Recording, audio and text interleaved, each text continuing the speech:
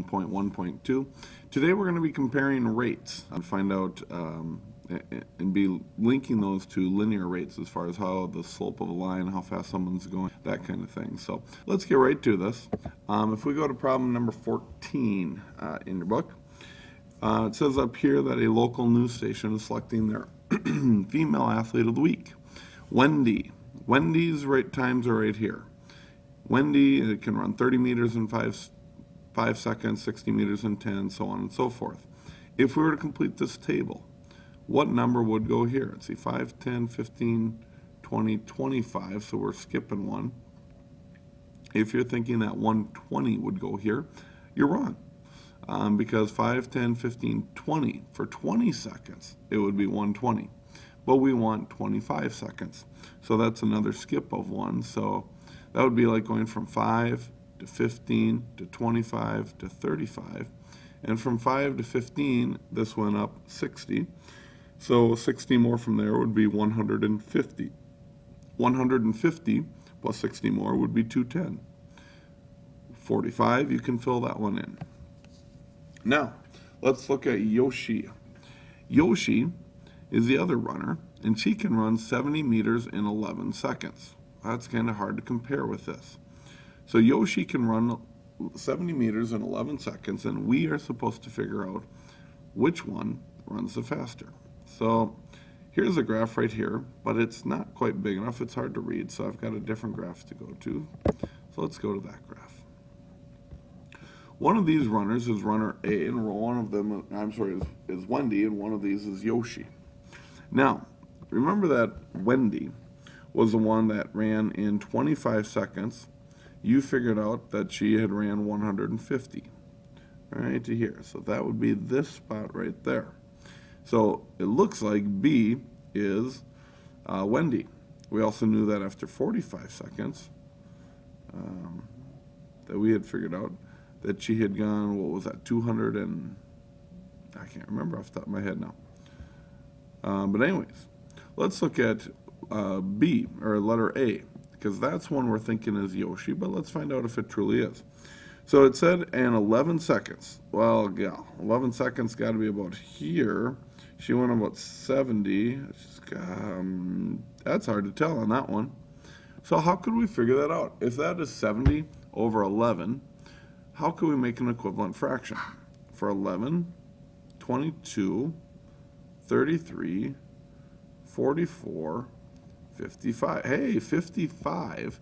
If we multiply that fraction by 5, so instead of having 70 over 11, we've got some number over 55. 55 would work out really nicely. If we take the 55 straight up the graph, and we take 70 times 5, let's see, 70 times 5 would be 350. Let's see, B, that's not 350, but A is 350. So right up here.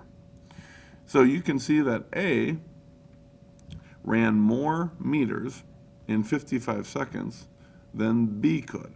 And since A is the equivalent to our 70 over 11, A would be Yoshi and B would be Wendy. So the question becomes, who's running faster? Well, the runner that can cover more distance in the same amount of time would be your faster runner. Hopefully that makes good sense to you. All right, let's try another one. Question number 15.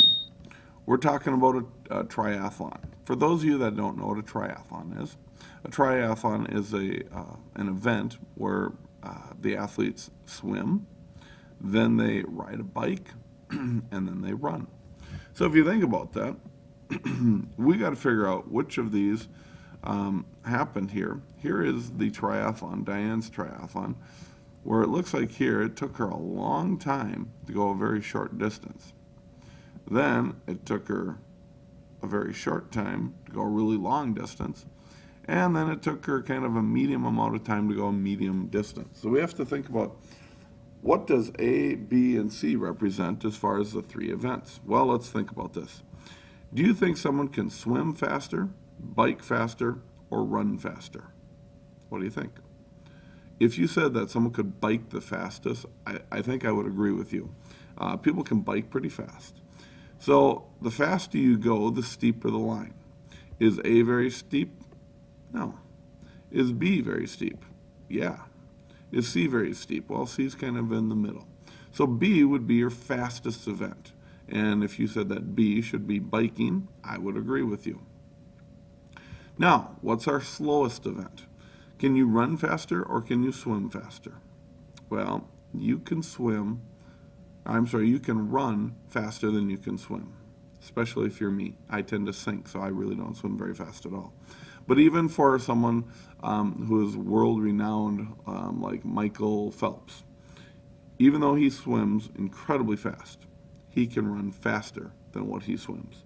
So, A, which is the slowest event, would be your swimming, and C, which is your medium event, would be your running. Hopefully that makes good sense to all of you. Let's move on to another question, number 16. And this is one where you get to do a little bit of work here. So you can see the graph I've got here. Hopefully you'll put this on your graph paper. But what you're going to do is you're going to track Edgar's time here. Edgar can run two different lengths. Sometimes he'll run 4 miles. When he runs 4 miles, it takes him 30 minutes to do that. So on here, make sure you use equal intervals. You're going to graph on here 4 miles in 30 minutes. Okay? What I suggest you do is put these increments of time, the time going across the bottom. So each little one here should maybe be 15 minutes. So 15, 30, 45 minutes, an hour, hour 15, and so on. And then I would have your miles going upwards. Since we're running 4 miles and 10 miles and that kind of stuff, we're not going terribly far. I would just go up 1, 2, 3, 4, 5, 6, 7, 8, 9, 10. What you're going to do is you're going to graph 4 miles and 30 minutes, and then 10 miles right up here. If he runs 10 miles in 75 minutes, how far he's gone? By the way, 75 minutes would be 1¼ hours. So you're going to graph those two, and then you're going to ask yourself, does that make a straight line? Well, between the 2 points, you should say yes, it would. But you also might want to take that back from a starting point. How far would Edgar run in 0 minutes? Think about it. Yeah, he wouldn't go anywhere in 0 minutes. If he doesn't run for any time at all, he's gone 0, so that would be parked here. Then connect all 3 points, and do those 3 points make a perfectly straight line? On the other hand, you've got letter B. Maybe do this in pen or a different color or something. Helena is a long-distance runner who can jog 16 miles, and it takes her about 2 hours.